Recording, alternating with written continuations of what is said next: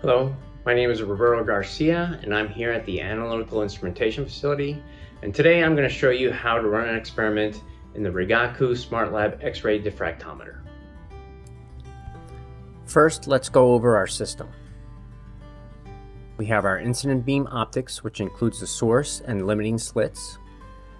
Then we have our sample stage, where we have our sample placement.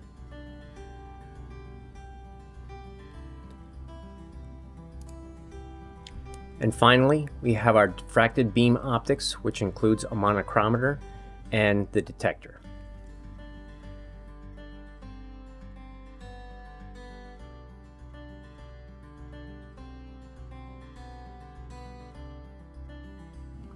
The first step is to make sure that the guidance software is up and running. If not, start it from the desktop. Then, make sure to select the general Bragg-Brentano measurement.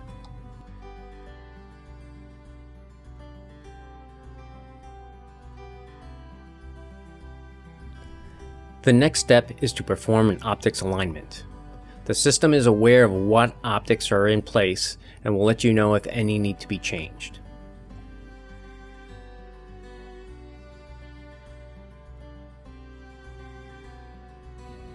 For Bragg-Brentano, we want the BB slit in the crossbeam optics. If it is not present, switch it now.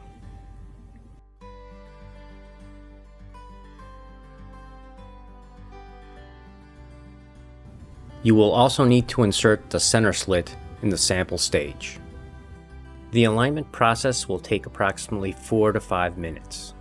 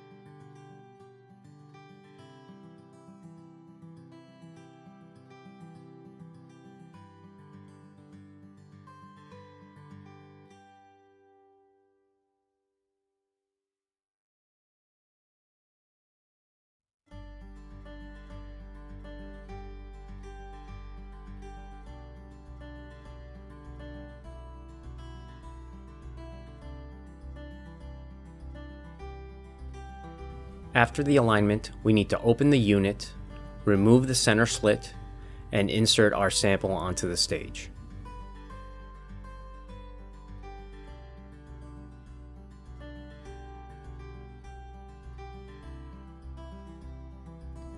Now select the sample alignment and then select Curved Sample.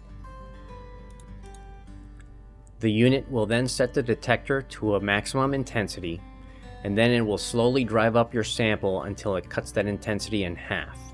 It will assume that this is the top of your sample. The entire process takes about 2 to 3 minutes.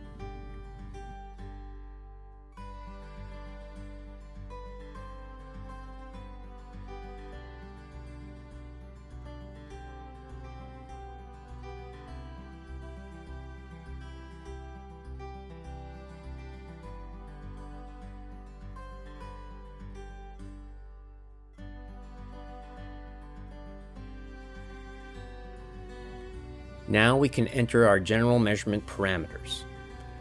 Select a file name and a location of where to store the data.